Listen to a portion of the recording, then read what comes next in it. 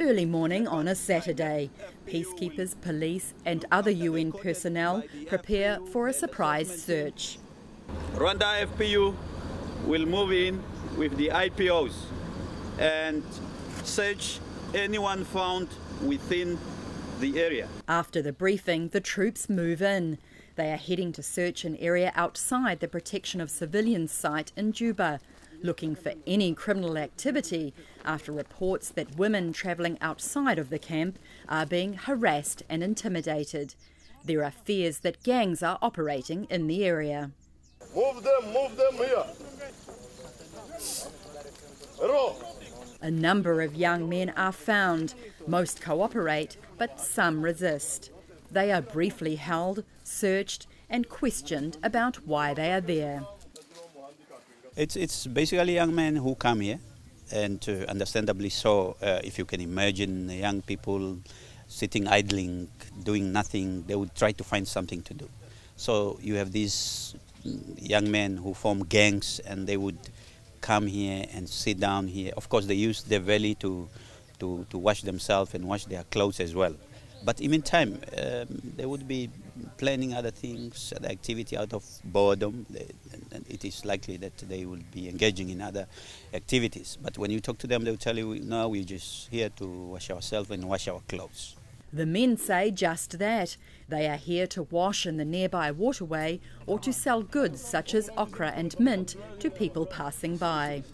So you're not involved in any criminal activity? Huh? No. I don't know anything about this. Just I come this morning to wash my clothes here.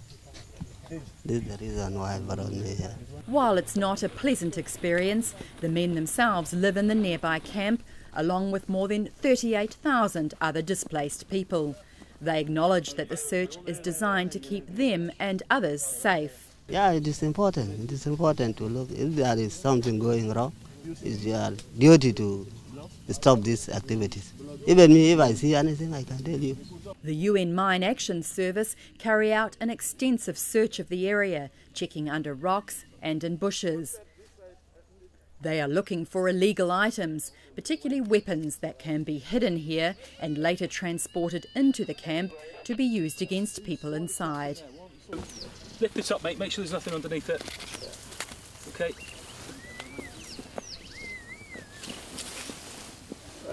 It's like this area so that the site can be dismantled by the troops. One of the UN's most important jobs here in South Sudan is to protect people who've fled the violence. The protection of civilian site is right next to the UN base. This weapons-free zone is 200 metres wide. It's designed as a kind of buffer zone to allow peacekeepers and police to keep criminals and weapons out and the people inside safe. Women travelling to and from the base say they have been harassed, both inside and outside the protection of civilian site.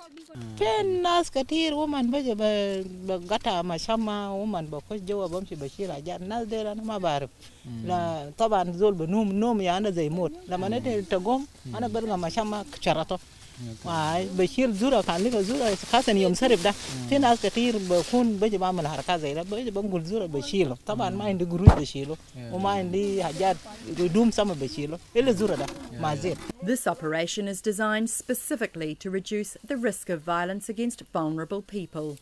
There were reports of harassment and robbery of these women, and in the past even rape reports came through. So it is important that we come to make sure that we check the area, we check the people who are found on the area to make sure that there is no weapons, there is no dangerous, and to warn them that we are aware of activities that is taking place, and if it's continue, we will next time take an action. We round them up and hand them over to local authority. While no illegal items are found this time, the search operation has sent a strong message about the consequences of criminal activity. Yes, visibility is a great part of the police work, so not only engaging the community in awareness, but also showing that we are here 24/7.